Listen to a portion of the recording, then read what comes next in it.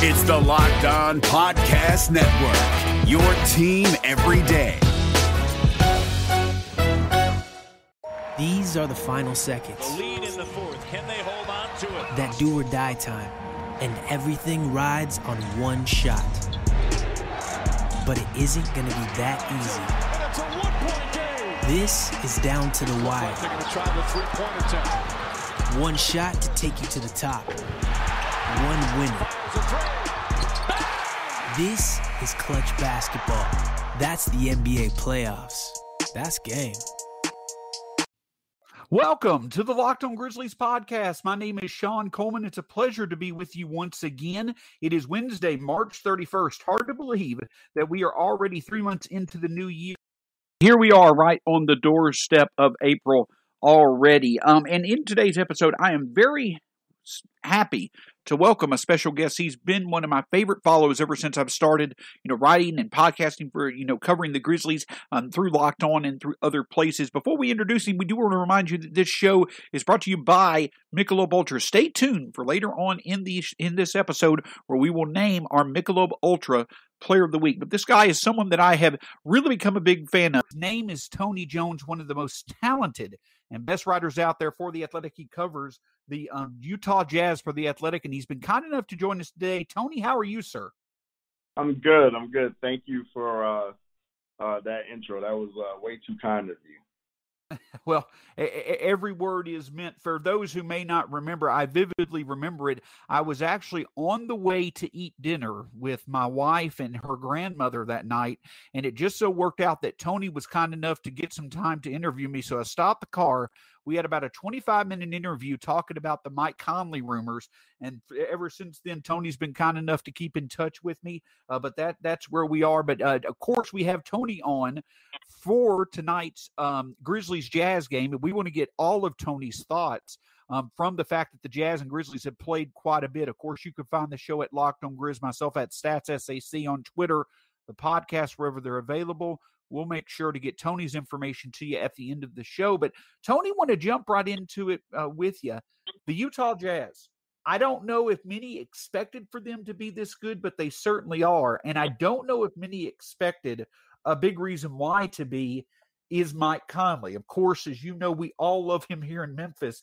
What has clicked so well with Mike Conley this season as far as his play goes and just overall the impact that it's had on the Jazz? So to answer that question, I'll bring up Utah's acquisition of Matt Thomas. They traded for Matt last week at the deadline, and one of the when I asked the organization, what are the reasons that you traded for Matt, and one of their answers was, we have a history of guys coming into our program and, excelling in their second year and kind of figuring it out in their first year. And I think, even with Mike Conley, being in the league since 2008, so 14th year in the league, I think that applied to him. I thought that he had to, kind of figure it out and feel his way in year one, and in year two, he just, it was more, he was just playing by instinct and not thinking about every play. Where should I be? What do we do on this wrinkle? What do we do on that wrinkle? It was just kind of more, okay, now I know the system and, I can go out and play. And, we all know that Mike Conley is a heck of a player. So, when he's playing, just by feel and by, without having to think about, the system that he's in, and, everything is just second nature to him. He's back to what he was, which is he's always been one of the best point guards in the league. So I think just him being in a second year in the Jazz system, becoming more comfortable with Rudy Gobert, becoming more comfortable with Donovan Mitchell, I think all of that has led to what he's become this season. And what he's become this season is an all-star caliber point guard. And we've all known that. We've known that he's played at an all-star level before. It's just that it's all, you've covered basketball for several years now, especially out west. It's always been such a crowded room when it comes to those all-star level point guards in the West. But we know that his play is certainly, improved on the court. But can you speak a bit more about his relationship with Coach Quinn Snyder, his relationship with those guys? One thing that always stood out about Conley is he was a far better person than he was player. I'm sure that the Jazz's organization and their fans are thankful that they're able to experience that up front now. I'm sure he's making just as much of an impact in the locker room and the community in Utah as he did here in Memphis. Yeah, absolutely.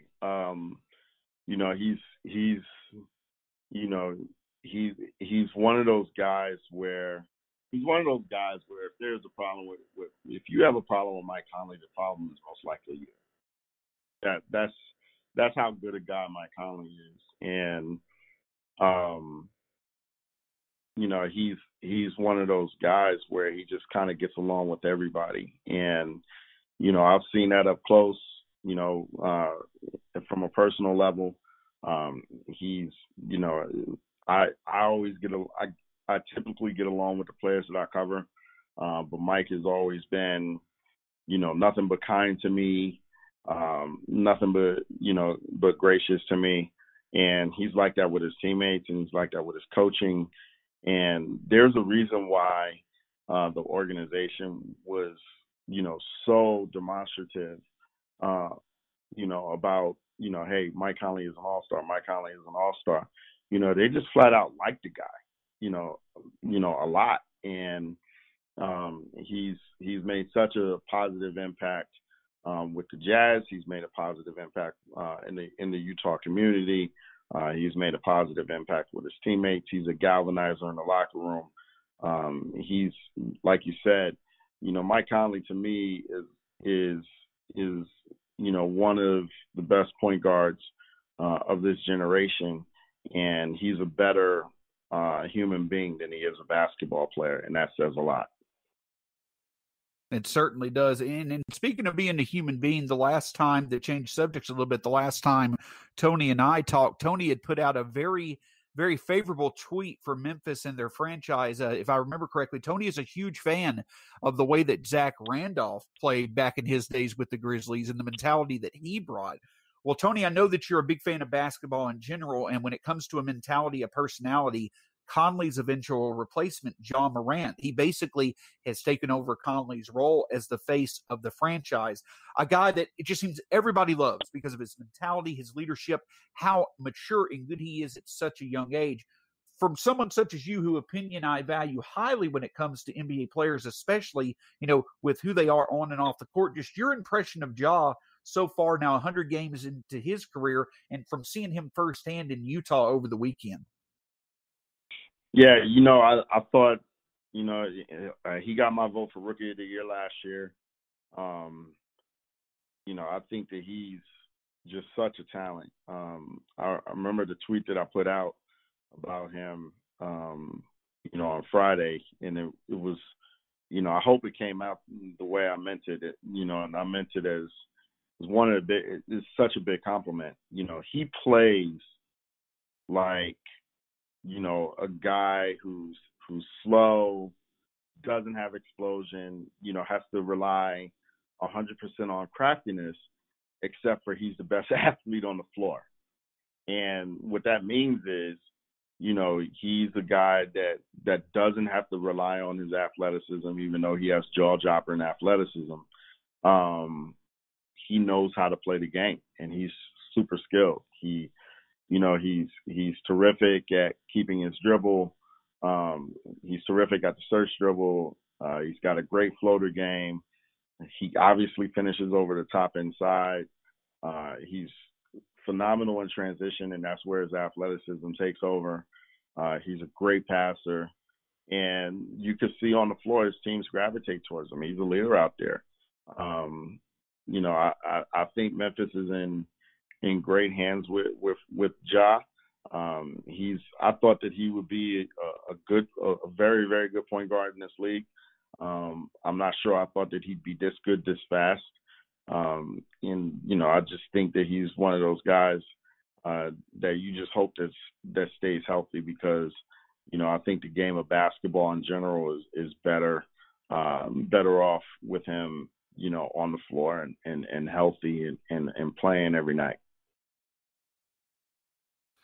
Agree completely. And that's why we love getting to see him play every opportunity that we get. But if Grizzlies fans want an idea of the eventual close to a finished product we'd love to see here in Memphis with Ja and Jaren leading us into the future, Utah in the present is a pretty good idea. Coming up, I'm going to talk a bit more with Tony about how things have worked just overall for the Jazz franchise for them to emerge as the best team in the NBA so far this season.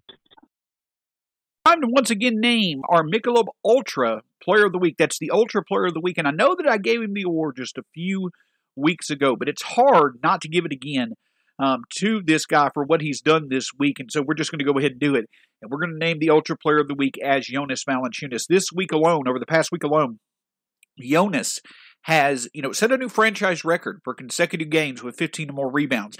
He has joined Zach Randolph and Pau Gasol as the only players in Grizzlies franchise history with 30 or more points and 15 or more rebounds in 5 different games as a member of the Grizzlies. Though he may never reach the scale that Marc Gasol, Pau Gasol, or Zach Randolph have meant to the Grizzlies, he certainly has shown he can be on their level for doing well what big men do well, and that's rebound and score consistently, and that's something Jonas Valanciunas has certainly done. But if you talk to him, he doesn't want to talk about any of that. He wants to talk about the joy that he has with playing with the teammates that he has on the Grizzlies. He wants to talk about the happiness that is generated from playing the brand of basketball that they can do, and that allows for all of them to play with enjoyment. And I can tell you this, if you want enjoyment as a Grizzlies fan, watching the Grizzlies, and besides the fun that you have seeing them play, enjoy it with a nice cold glass of Michelob Ultra, only 2.6 carbs and 95 calories. Enjoyment isn't the game, it's the whole game. Are you happy because you win, or do you win because you're happy? If you're a fan of the Memphis Grizzlies and you're Jonas Valanciunas or any of the Grizzlies, they can answer the latter. They're happy. They win because they are happy. And so make your fan experience even happier when you're watching the Grizzlies by enjoying a nice cold glass of Michelob Ultra. Stay tuned for our new edition of the Ultra Player of the Week next week when we name another really, really productive Grizzlies player the Michelob Ultra Player of the Week. This episode is brought to you by Philips One by Sonicare. One up your brushing with Philips One. This one is the ideal one for those who are still using an old-school manual toothbrush. To all those people, it's time to take your brushing one level up. The solution is a simple one. It's the perfect timing one. It's the long-lasting battery-powered or USB rechargeable one that comes in multiple colors to match you one. The one with a subscription that delivers new brush heads for just $5. Your teeth deserve this one. Philips One by Sonicare. One up your brushing. Learn more at philips.com/one. That's PHILIPS.com/ONE.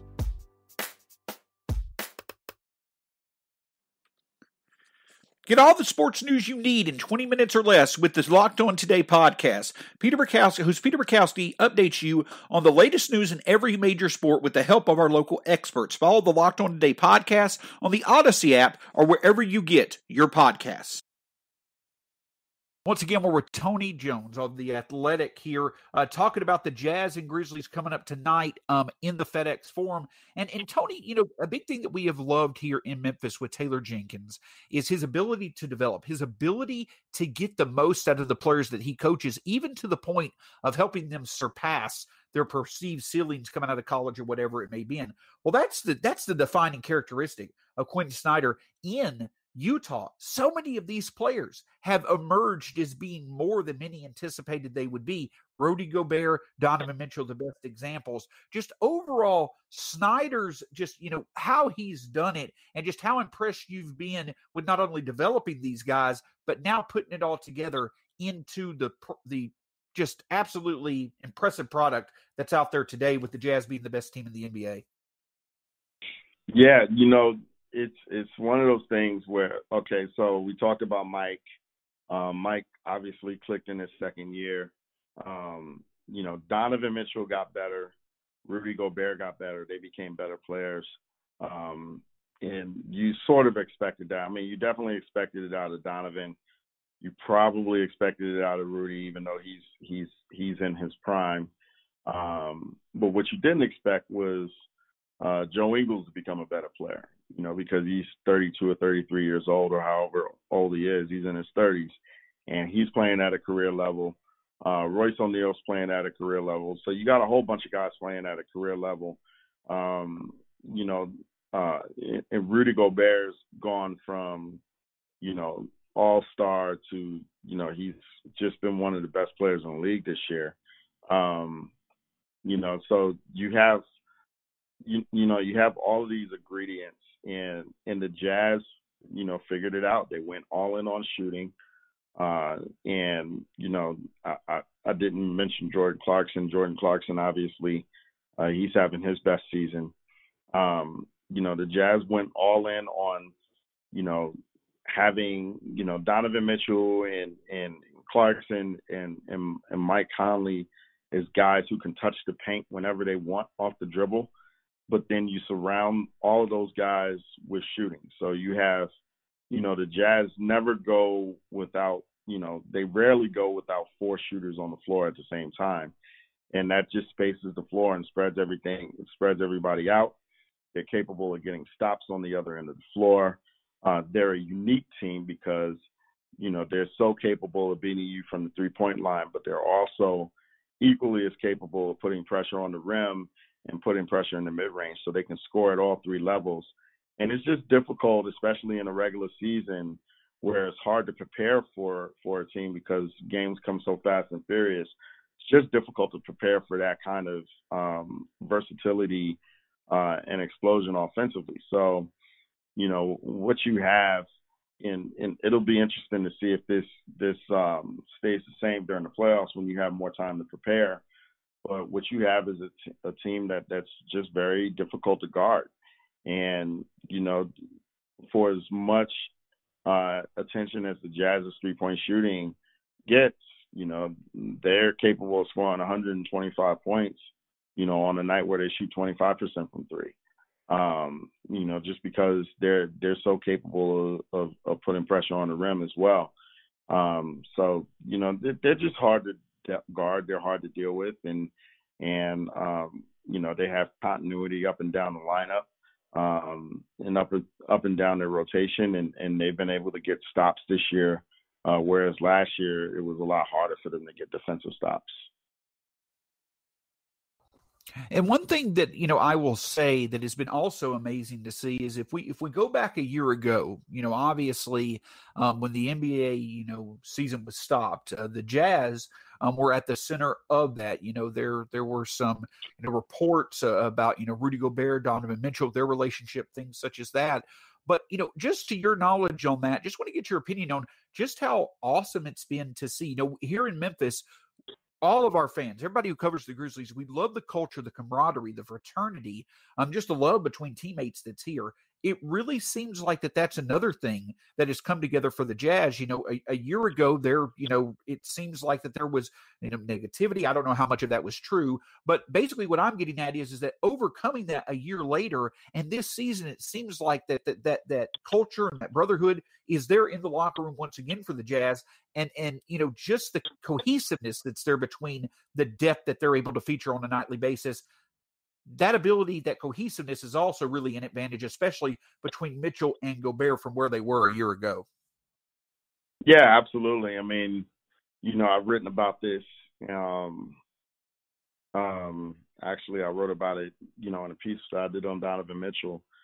The bubble really helped the Jazz in this sense. They were able to come together and work out whatever differences that they had, and they were able to galvanize as a locker room and reconnect as a locker room, and that's helped them going into this year. And they've played this season with a chip on their collective shoulders. They've played this season as a really hungry team that and most of their veterans haven't really accomplished anything in terms of team success. Mike had I believe the 2013 Western Conference Finals run with Memphis, but other than that, nobody as a rotation player or as a key rotation piece has been to a conference final. I mean, Jordan Clarkson, he was like a fringe rotation player.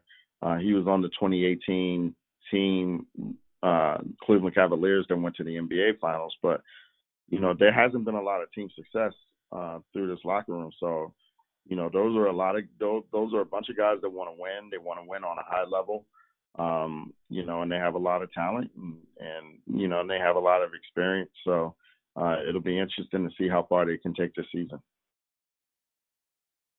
And then the one other question that I will ask you about the Jazz's success this season, just to kind of put it in as simplify it in statistical terms as possible, is that the one thing that I had mentioned the Grizzlies coming into this year really needed to improve upon to make themselves true playoff contenders is both shooting and defending the three. Well, the Jazz, that seems to be their specialty. I know they do other things well, being able to score at all three levels, obviously Gobert anchoring the defense with his rim protection, but it really seems like focusing on shooting the three and making life hard for the opposition to shoot the three has just been the absolute formula for success for the Jazz. How big has that been? I know you mentioned shooting, earlier this segment, but also defending the three. Being able to do both of those things on the perimeter really seems to stand out in what separates good teams from elite teams in today's NBA. Yeah, last year, they had, their theory last year was, force everybody inside the three-point line, funnel everybody to Rudy, make teams, shoot 80% from the mid-range. They, for some reason, they just weren't able to do that. And this season, they've been able to do that. They've been able to force guys, inside the line and get guys, force guys to the basket and into Rudy, where Rudy's been so good. And that's why, their defense has been so good, outside and inside the three-point line. And it's a mathematics thing. If you're trading threes for twos and you're doing that for 48 minutes, you're probably going to win that game. And I think that the Jazz figured that out. That's where their analytics kicks in. And they've been able to do a lot of things defensively this season that they haven't been able to do last season. It's certainly been impressive to watch. And speaking of impressive, the Grizzlies, when they played the Jazz on Friday night, they did an impressive job, being able to stay with the Jazz. Of course, last Saturday night, the Jazz were able to, handle the Grizzlies pretty easily. Coming up, we'll talk with Tony a bit more about the Jazz-Grizzlies matchup tonight, and we'll also get his opinion on a recent question that's come up about who the best defender truly is between Tony Allen and Draymond Green. Excitement is in the air. The tension is mounting. There could not be more thrilling opportunities at hand than determining who the true champion will be. Now, you may be thinking that I'm talking about the men's or women's Final Four, which are now set, but I'm actually talking about another March Madness tournament that's sweeping the nation's attention, and that's the Built Bar March Madness tournament. That is correct. The best tasting protein bar that's been around for quite a while now. We've been talking with you about it for more than a year because of the great benefit that it is to your day and the health benefit that it'll add to your day, and that's BuiltBar.com. And the crazy thing about it is there are now over 18 different flavors to choose from. So no matter what your taste buds are craving, you're likely going to find a taste that really satisfies them going forward. And the great thing is that they're letting you determine what the best taste is over at BuiltBar.com right now in the Built Bar March Madness tournament. If you go vote today, you'll be able to choose between coconut brownie, chunk, and mint brownie. Now, both say brownie, so I'm highly, interested in this matchup. But between mint and coconut, I'm going to go coconut. If you go to BuiltBar.com or bar_built, you'll be able to choose, and make sure you choose. But also while you're there, if you've enjoyed Built Bar like I've mentioned to you, I have for months now, the great thing is that you can put in the promo code LOCKED15, that's LOCKED15, and get 15% off your next order from Built Bar by putting in the promo code LOCKED15. Again, go to BuiltBar.com, vote for today's matchup, and put in LOCKED15 to get 15% off your next order from Built Bar. Tomorrow is finally almost here for all of us baseball fans. I love the Grizzlies, but I also love the Braves, and baseball opening day is one of the most exciting times of the year for me as a baseball fan. Want to see how many home runs your favorite player may hit? Go to betonline.ag. They got odds likely up. Want to see how many wins your favorite pitcher may earn this year? Go to betonline.ag. They've got odds likely up. BetOnline, no matter if it's baseball, basketball, hockey, UFC, whatever you choose to cheer for, a part of your fun as a fan is betting and wagering on sports. BetOnline is the fastest and easiest way to get all your sports action. It even covers awards, TV shows, and reality TV. Real-time updated odds and props on almost anything you can imagine. BetOnline has you covered for all the news, scores, and odds. It's the best way to place your bets, and it's free to sign up. Using the promo code LOCKEDON, head to the website and use your mobile device to sign up today and receive your 50% welcome bonus on your first deposit. Again, that's using the promo code LOCKEDON to get a 50% welcome bonus on your first deposit. BetOnline, your online sportsbooks experts. Visit betonline.ag today. Get more analysis on the top prospects available in this year's NBA draft with the Locked On NBA podcast, scouting reports, draft rumors, mock drafts, and full coverage of March Madness 4 days a week from credentialed draft experts. Follow the Locked On NBA Draft podcast on the Odyssey app or wherever you get your podcasts. So, Tony, you were there. I'm not sure if you were there firsthand or not. I believe you were Saturday night, but regardless, I'm sure you watched the game on Friday night between the Grizzlies and the Jazz. But just from this past weekend in general, we've talked about Ja and his impact on the team. But for this Grizzlies team in the second year of a rebuild, I believe that you also saw him last year in the bubble. What really stood out to you about them that has impressed you about seeing them play? For me, it's been the defense this year. But what stood out to you about them, that could make them potentially a more, a better opponent than many may think as a first-round matchup for the Jazz if it was a 1-8 matchup in the playoffs this year? Well, their toughness and their bravado. Those guys, they don't back down, and they go at you for 48 minutes, and they have Ja. Obviously, we talked about Ja, but one thing to remember, that if the Jazz see the Grizzlies in the first round, they're probably also going to see Jaren Jackson Jr. The Grizzlies haven't had him all season, and I think that once those two are healthy, Ja and Jaren, once they're healthy together, that team takes another step. The physicality that they play with, Jonas Valanciunas, he occupies Rudy in the paint because he's so physical and he's able to score. Obviously Dylan Brooks, on both ends of the floor, Kyle Anderson. They just have a ton of pieces, that on a night-to-night basis, they just make it difficult for the opposition. They're still, it's pretty obvious that they're still a score away. They need a dynamic wing scorer. That's pretty obvious. But they're a team that's going to be a headache if they get to the playoffs. They're going to be a headache for any team that they face, just because of how physical and how dynamic they are in the open floor because of Ja, and how good a coach that Taylor is.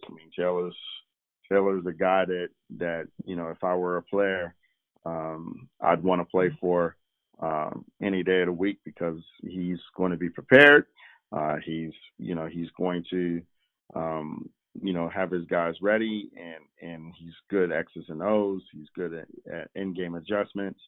And also, shout out to Brad Jones, who I count as one of my personal friends. Our kids went to the same school when he was in Utah, so we got to know each other very, very well. So shout out to Coach Jones because he's one of my favorite people in the league. Yeah, Brad Jones, one of the assistants here. I believe he was, before Jason Marsh, he was the hustle coach, if I remember correctly. I'm getting older on my end, so I can't remember if I tied my shoes or not together this morning. But yeah, it's been fun to watch. The depth is certainly there. But Tony, another reason why I do like to talk with you, as I mentioned earlier in the show, is because, you do have a very positive opinion of Mike Conley, of Zach Randolph, and of the grit and grind Grizzlies, obviously. Just real quickly, how big of a fan were you of the grit and grind Grizzlies when they played in the past? Oh, a huge fan. Because, those guys, they were underdogs and they were, first of all, it was funny because I did a huge piece on Mike Conley, and, before I sat down with him, I told him, it's tough to cover you because you're one of the few players in the league, and probably, I didn't start covering the league till 2014. So, the majority of the players that I run into nowadays, came into the league after 2014 or whatever. But I've always been a fan of the league. So, guys that were in the league, well before I became, Tony Jones NBA reporter, those are guys that I watched, and they were guys that I was fans of. And I've been a fan of Mike Conley, just as a basketball fan since, his Lawrence North days in Indiana. And, I was a fan, I love watching him in Ohio State, and I love watching him. I love watching him at in Memphis, so, I told Mike, I said, it's actually tough to cover you because I'm like covering you professionally, but I was like, a real fan of how you played, because in my playing days, I was a point guard. So, I love the way Mike played and how he commands the position, so, I always loved how those guys went about their business. They were very businesslike, and they were underdogs. So it was really fun to watch them, go out and beat teams that probably had more talent than them. That Clippers team, that Oklahoma City series was epic. So they had so many good moments, and obviously they didn't climb the mountain, the ultimate mountain, and win a championship. But for 8 years, they were really super relevant on the national NBA landscape, just because of how they went about their business, and I have nothing but respect and admiration for what that core, Zach, Tony, Mike, Mark, I have nothing but respect and admiration for what that core was able to accomplish. And it was so much fun to watch them here in Memphis because they were kind of like in Utah with this current squad that they have. They were organically built because they were in a system that built around their strengths, right? And that's what Utah's built around with Gobert and Ingles and Mitchell, obviously. But, one of the best products of that was Tony Allen. And some recent comments went back and forth between him and Draymond Green when Draymond was talking about him potentially, Draymond feels he's the best defender of all time. I think there certainly is an argument to be made about him being the smartest defender of all time. But of course, we've got KD and Kobe who both have said that Tony Allen was the toughest defender that they've ever faced. I won't necessarily ask you point blank who you feel is the better defender. But, Tony, when it comes to today's NBA defense, we always think about the best defenders being the one-on-one guys, the guys who could purely shut down the other team's best scorer. But it seems today also you've got to have the universal defenders, the switchable guys who can guard 1 through 5 and with the intelligence to direct their other teammates. Do you think that both being the guy that can, direct the defense and be switchable versus the guy that can play the ultimate one-on-one defense, do both of those defensive profiles have a place in today's game, or has one become more important than the other as the game has evolved? Well, okay, so first of all, the best defender of all time is Dennis Rodman. And not Chicago Bulls Dennis Rodman, but Detroit Pistons Dennis Rodman, because he encapsulates both of what you described here. He was the switchable 1 through 5 defender that could single-handedly wreck your offense from a team defense standpoint. And yet, you could throw him in the last 5 minutes of the game. You could say, go guard Michael Jordan, go guard Magic Johnson, go guard Dominique Wilkins, go guard Larry Bird, and go get stops. And he would get stops for you. You could put him on Shaq, and he would get stops for you. You could put him on Patrick Ewing, and he would get stops for you. Detroit Pistons Dennis Rodman was far and away the best defender that I've ever seen. And, I would solidly say he's the best defender, and that was the best defender in NBA history. That being said, Draymond Green and Tony Allen, they certainly have their points, and I'll tell you where they have their points. Tony Allen grew up in an isolation league, right? So, when Tony Allen was, in his prime, you had to go and guard Kobe, you had to go and guard KD, you had to go and guard LeBron. By and large, up until 2012, 2013, the league didn't really start changing to what it is now until around 2014. Up until those times, it was still an isolation league. Bring the ball up, give the ball to your guy, have your guy go to work. So the guy that could guard isolation and shut those guys down, that was the guy that was going to have the most value. And obviously Tony had some of the most value defensively out of anybody in the league because of that. The way the league is today, you're pacing space, everything is pick and roll, everything is from the 3-point line. The guy that can do what Draymond does, which is switch from 1 to 5, direct your defense from the backline communication, go and clean up the rebound, push the ball in transition. That's what makes Draymond Green, so successful. And it's kind of what, whatever the argument is between Rudy Gobert and Ben Simmons that, that's to me has been sort of contrived this year. The system defender, which is Rudy Gobert, to the guy who's, quote unquote switchable 1 through 5, which is, Ben Simmons.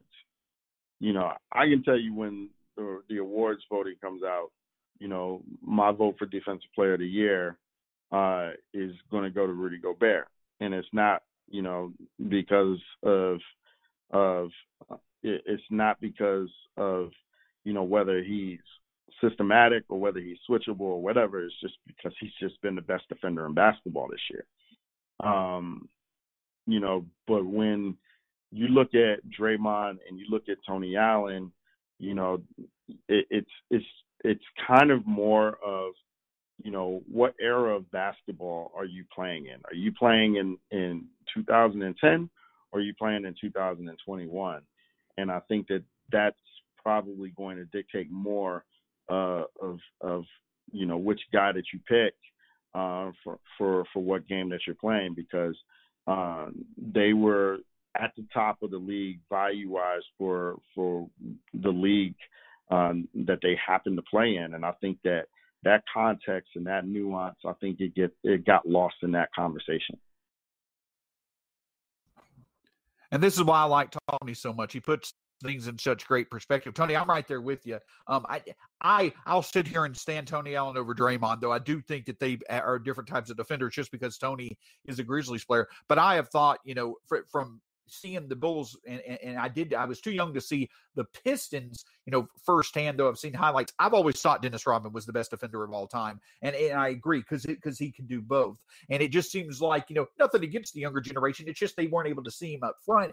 It's a shame that they couldn't because of how well he played defense. Like, I know that he certainly, is known for other things, the narratives and, obviously the personality, but he was such a good defender. And so I'm certainly right there with you, as he's been the best defender I've seen in my time. But really great perspective as far as Allen and Draymond goes. And obviously, of course, with Rudy Gobert and Ben Simmons and others today. But Tony, I know a lot of folks know you around Memphis again from your great work. Just where can they find your work at. Do you have any, big things coming up, obviously covering the number one team in the NBA? Any big things from you on the horizon in terms of the Jazz or the NBA in general? Well, I just did a draft primer for the Jazz. I don't know if you're going to be interested in that as a Memphis fan. But if you're interested in the draft, look at that draft primer, because I went through strengths and weaknesses and a comprehensive breakdown of 5 prospects who should be available to the Jazz at the end of the first round. I have some other things coming out. You can reach me on Twitter at tjones at the NBA, tjones on the NBA, and obviously I'm on the pages of the Athletic, and I'm blessed and grateful to be working there and to be able to cover the league. Well, it's always a pleasure. And now when it comes to draft time, Tony, now I've got to put this plug in there. You're going to be high on Tennessee Vols, Keon Johnson, Jaden Springer, and Yves Pons, right? You've got them 1, 2, and 3 on your big board right now for this draft, right? I'll tell you what, I don't have them 1, 2, and 3 on the big board, but I absolutely have all 3 of those guys high. Especially Keon. Yep. A lot of folks are enjoying him. Also, let me Tennessee Volunteer fans, watch out for my guy Jemiah Mashak, who's going to be an incoming freshman next year. That's my guy, and that's been my guy since he was like 12 years old. So watch out for him. He's a heck of a wing. He's going to turn into a heck of a two-way player for you guys. Of course. Now, we're in Memphis Tigers country, but I've got to put the shameless plug on there since I'm a big Vols fan. We don't get to talk that often, so I've got to put it out there. But his name is Tony Jones. If you've not been able to enjoy his work, please go check it out. Just unbelievable work. All things Mike Conley, the Utah Jazz. Just a great person as well. Very kind enough to spend time with us. Tony, if you'll stick with us for just a second after the show. Again, you can find myself at StatsAC on Twitter, the show at Locked On Grizzlies. Find the podcast wherever they are available. Tony's great work in The Athletic. For Tony Jones, my name is Sean Coleman. Hopefully, we can enjoy a Grizzlies victory tonight. No offense, Tony, but we'll talk to you again soon here on the Locked On Grizzlies podcast.